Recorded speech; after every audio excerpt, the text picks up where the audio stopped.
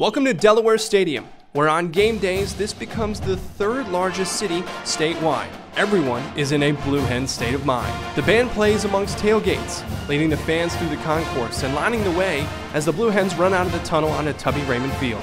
This is just the start of a day that doesn't end until the football team joins the band for one last edition of the fight song before serenading the fans with a powerful post-game performance.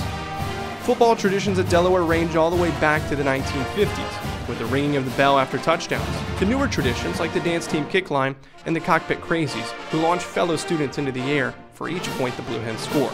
From the days when the Blue Hens played at Frazier Field until now at Delaware Stadium, thousands of faithful UD fans have consistently come out to cheer on the blue and gold and help Delaware rank among the top draws in all of NCAA FCS football each year.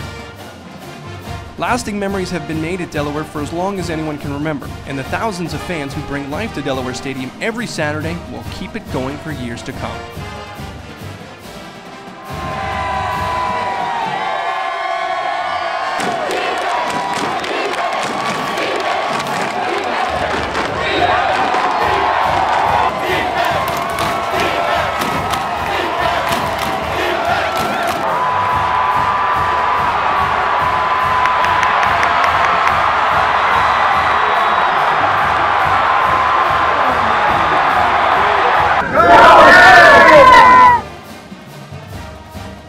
Delaware football, the tradition continues.